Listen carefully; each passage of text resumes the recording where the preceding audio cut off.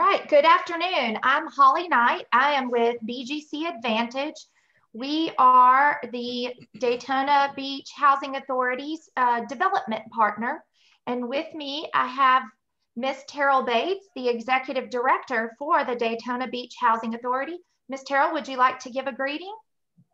Just thank you so much for those of you who've taken the time to be here today. This is really important to us. We want to be sure that our community is economically involved in some of the opportunities here. And BGC and their team have put together a really nice presentation to help you understand what opportunities there are and how to become a part of them. Thank you. All right, I think we'll get started. We are going to introduce some of the key people that are with us today. We do have Mr. Doug Wilson, who is with Sawyer Incorporated. That is the general contractor for the project that we're talking about. And Bryce Risher, who is with DNA Workshop. And Bryce is the architect that is working with us on the project. Today, we are hosting this minority contractor outreach as well as Section 3 outreach. And for those of you who don't know what that means, we are really looking for minority participation, women-owned business participation in this construction project that we'll be discussing.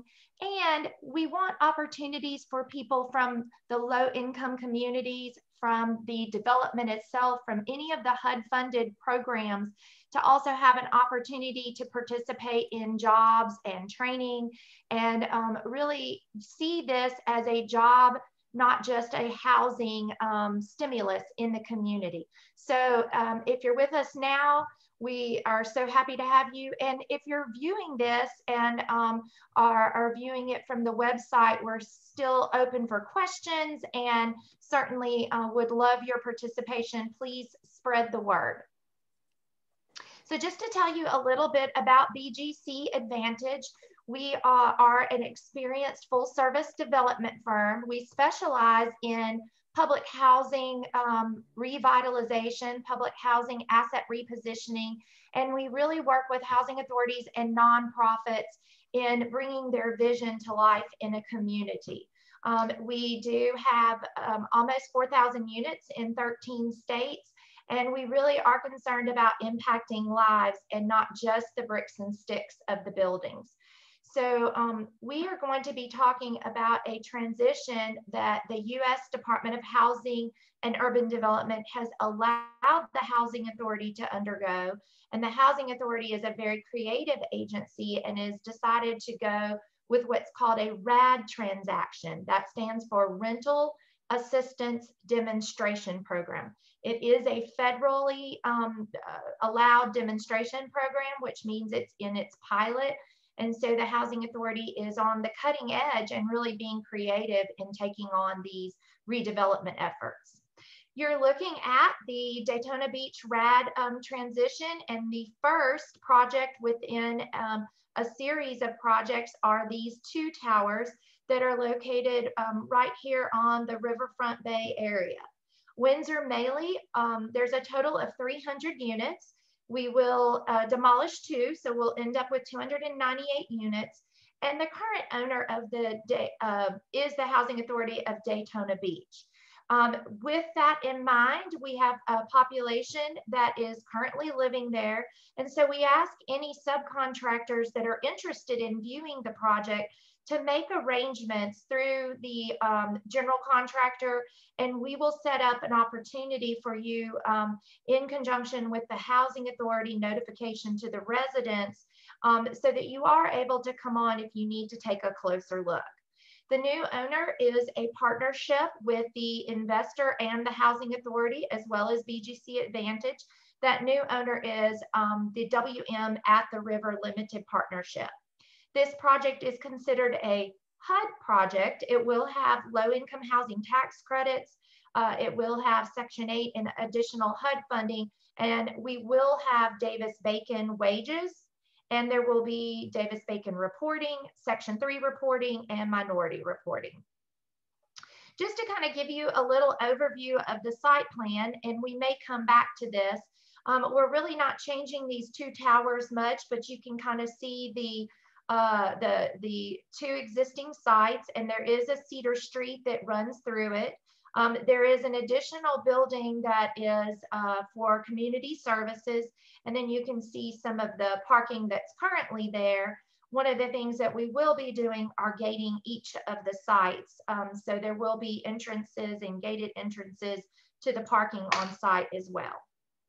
This is just the current Windsor apartments, and this is a front view, and then you can kind of see where it is on the map.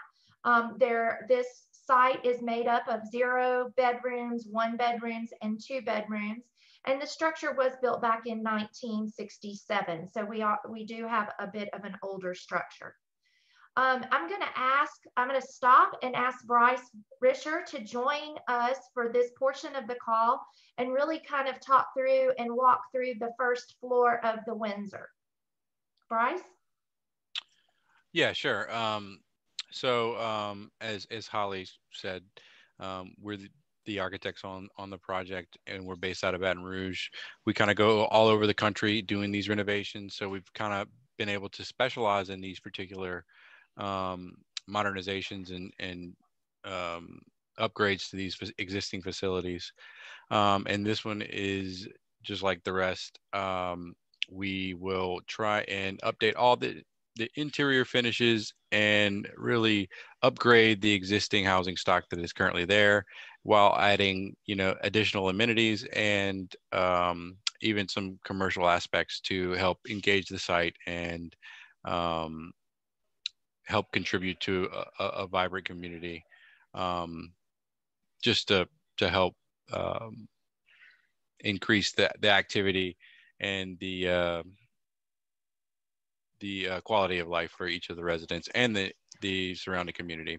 So on the first floor, there's several existing units, and we're planning to keep all of those. There's really not a major change to the existing footprint. We were proposing some new parking in lieu of some of the amenities that were currently there. So it's a little bit of paving. We're trying to utilize the existing facilities kind of as is. The one change that we were planning on making was in that existing community space on the first floor. We were anticipating turning that into a future commercial space. And right now it would just be a white box for the purposes of this bid and this part of the project. But eventually, maybe possibly get a commercial tenant or some sort of restaurant to maybe take over to help create a mixed use for the property. That's about it for the first floor. So again, Bryce, not to interrupt, but I just want to kind of reiterate that this is something that would be a phase 2. At this point in time, we're only interested, like Bryce said, in having the white box and the kitchen so that our residents are able to utilize this for programs and things of that nature. So just kind of want to point that out. Well, the one other thing would be there is an existing computer lab that we're proposing, maybe a possible new program area that may require a little bit of modernization and a little bit of reconfiguring of existing walls. But for the most part, majority of the walls are going to stay. A part of the unit renovation will include all new finishes, all new millwork, plumbing fixtures, flooring, paint, patching of any existing sheetrock that is cracked or peeling or painting. So whenever we leave these units, it for all intents and purposes looks like a brand new building. And a part of the finishes, we will also be upgrading existing systems and appliances. So the things you deal with on a day-to-day basis for the comfort is also brand new, in addition to the windows on site. Okay, moving on to the second floor, and really we can kind of talk about this generically. Again, that we're not changing the existing footprint. We're renovating, extensive renovation within the units. new lighting, new flooring, as Bryce mentioned. One of the other things that we're looking at is certainly elevator renovations and windows, and then again, some of the exterior painting. And we really think that we can do a lot with lighting and some creative reconfiguring of just the way that the dividers are in some of the efficiencies and one bedrooms. There, in some of these, there's quite a bit of storage. We intend to keep that. And we also do intend to have major renovation within the bathrooms as well. Again, like the architect Bryce said, you're going to see these are going to end up being totally new units. I think Bryce kind of mentioned through this scope of work and just kind of what we're looking at doing. Again, it is a very comprehensive scope of work, and some we will be retrofitting for ADA compliance. And then there are specifics in each of these buildings that will be addressing for programs that the residents will take part in. So moving over to the Maley Apartments, these were built in 1942. There is going to be a little bit of demolition. 2 units will be demolished, and there's going to be some new construction. This is where we're going to really move the offices for both of the sites. And there will be amenities at both of the sites that folks can come back and forth from one site to the other. And so this will be a main gathering location for programs and activities of the residents, and also to check in or even do office paperwork and management type activities. You can see that it's directly across the street from Cedar Street. And then in this picture, you can also see the program building that's right behind Windsor. So Windsor, here's what is called Maley. And then this is the program office that's located right behind Windsor on Maley Street. And then you can see some of the existing parking. You want to talk about the first floor, Bryce, and kind of walk us through some of the changes here? Yeah, sure. On Maley, there's a little bit different of a scope. Instead of keeping the existing footprint, I think we were proposing to increase the common area space to create a large glass community room to be utilized by the residents.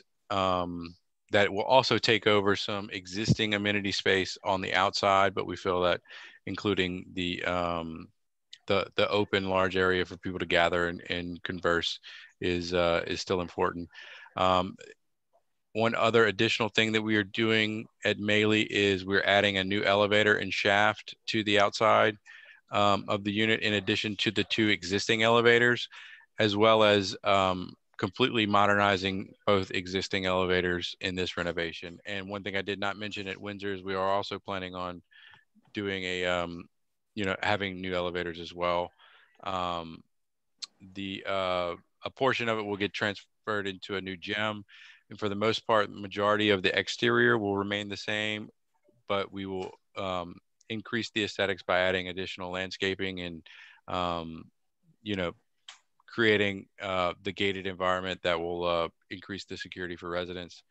For the exterior, similar to Windsor, we're proposing a new exterior paint scheme and all new storefront windows that will replace the existing single pane window systems. On the first floor, there will be a demolition of 2 existing units that will be turned into a new leasing office, which is showed by the green. And then there are 4 existing units that will remain on the first floor. And similar to Windsor, they will be upgraded.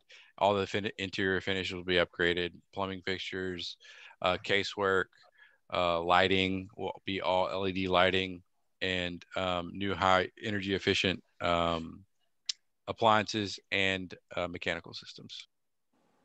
And along with some of those external and internal renovations, we'll also go through a rebranding process. And so when we started the presentation, you saw the WM on the top of the buildings. And so again, these will be affordable housing. They will no longer be public housing. And again, you know, they will be identified as the WM at the river. So, you know, signage will be new along with the fencing, painting, lighting on the exterior, so that as people from the community come across the bridge or come in on their boats, they'll really see a new shiny landmark that really will denote the neighborhood. Okay. Bryce, you want to cover the second floor at Maley? Yeah, on the second floor, we were proposing where the new addition is on the first floor that has taken over the existing outdoor amenity space. We were proposing an outdoor deck to kind of take the place of that, so we don't lose that in the renovation. And similar to the units that are on the first floor, we are also proposing to you know, renovate all the ones on the upper floor with a similar scope of work, in addition to all the building upgrades and the system upgrades to the building, to create these new two shiny landmarks that will you know, just increase the overall quality of life for all of the residents that live there. So on the floors, the laundry mats also will be upgraded to be more energy efficient, and then also to meet the funding standards that we will be under for each of these.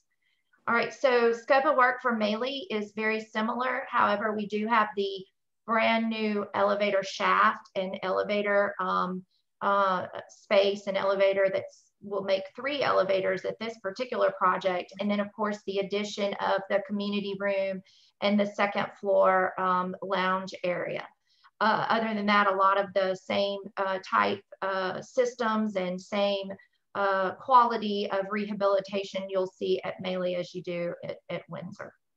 I want to talk just a little bit about the timeline. Of course, today we're having the minority contractor in Section 3 outreach. We'll be working through due diligence with our investors. We do have outside investors in addition to the Daytona Housing Authority. There are private investors as well as lenders that are working with us on this project. The permitting has started, and you can see that we're working towards getting our permitting completed. We're looking to close in May, have a notice to proceed right after, and then 2 years later, construction completed. So again, that's kind of the timeline.